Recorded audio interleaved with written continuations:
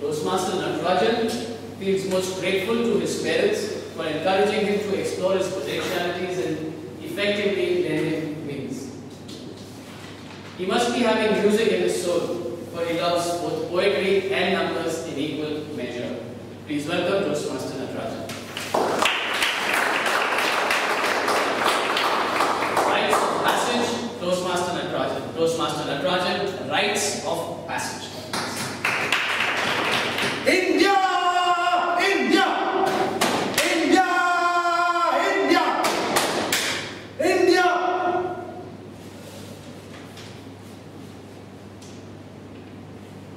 Toastmaster today, fellow Toastmasters and guests. 28 March 2011, India versus Pakistan at Mohali. And it was me playing gymnastics in the stands, thanks to my friend Buddha. Before I replay the scene for you, let me tell you a bit about Buddha. Buddha is Sadhana Banerjee, my friend in college, who was also my classmate in school in Calcutta. He got reunited with me in college. What attracted me to Sadhana in college was that he was an intensely spiritual man. I could recognize the boy I knew in school because of long hair and John Lennon glasses. But what appealed to me was the spiritual side.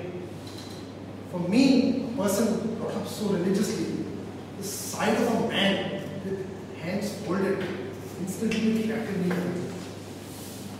The young man in me realized only much later that while I paid obeisance to my Lord for doing this, he paid obeisance to his Lord for doing it.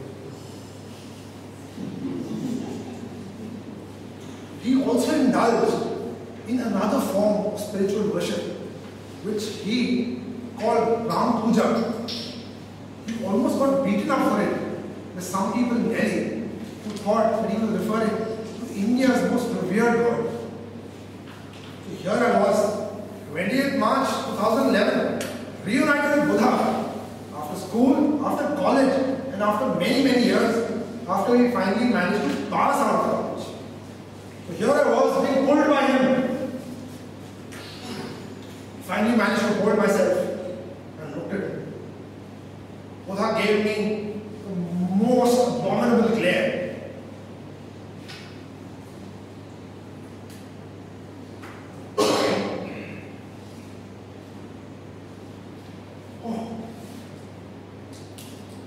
Realized I was sitting next to his Pakistani in-laws.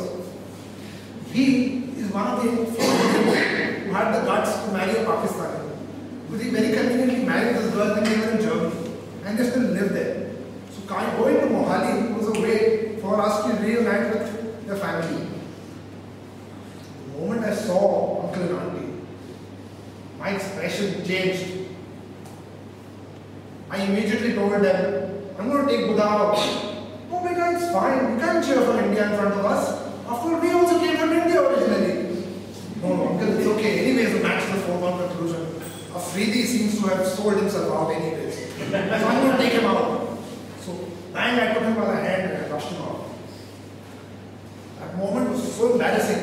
Because uncle and auntie was such a wonderful host when I was in Karachi. Because they introduced me to all the young women in Karachi as an eligible bachelor from India. It wasn't eligible, it said desirable. They left that part to me. So I took him out. And what did we see in front of us? We saw Chandigarh Rode's bus. And I immediately rushed him into the bus and said, let's go. Because this is going to Sector 17, where our other friends stay, we'll go and have a good time. So he started whining in the bus. What will we get? What will we get in a bus like this when the Euro rail and the other modes of transport in Europe have inspired authors? I said, Buddha, you never traveled by bus when you were in college. I learned something by traveling in TTC buses in college and the blue lines and red lines in Delhi, which you will never learn in your rail. This was the first time I had challenged him so. He said, what did you learn? I said, I learned 3 things.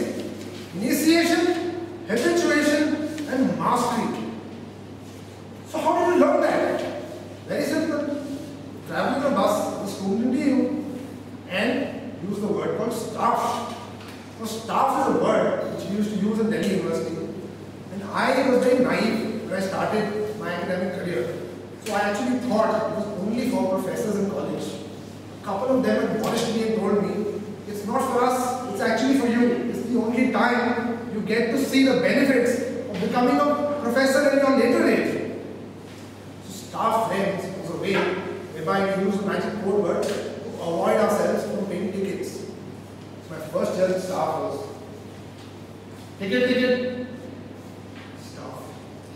I done. Which college? My second year in college. Ticket, staff.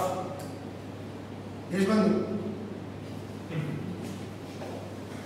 Now came mastery, my final year in college. In between, I failed a year.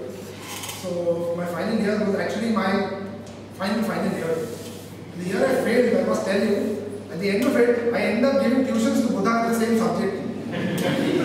He was the only person who took tuitions in a subject he failed from another person who failed the subject. So in the third year came mastery. I would get into the bus.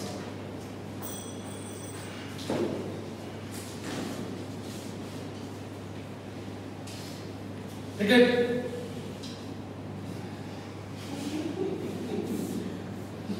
Ticket. Ticket. Ticket. That, friends, for me was mastery. I finally attempted one great bus ride in the final year of my MBA. I managed to remain a teetotaler in spite of Buddha's worship, both in terms of rum as well as in terms of all kinds of narcotics. In the final year of my MBA, I gave into temptation, triggered by another bus ride. I took a bus ride from Rohtak all the way to Delhi in a DTC bus. I started the bus ride very confidently and I ended the bus ride like this.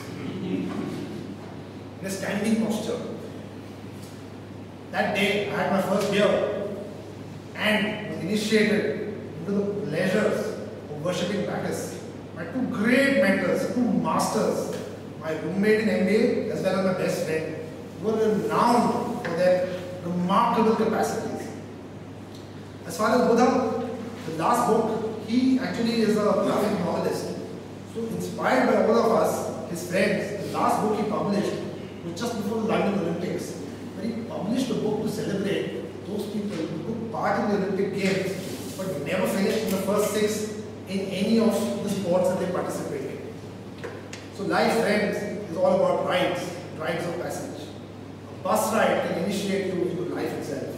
Thank you.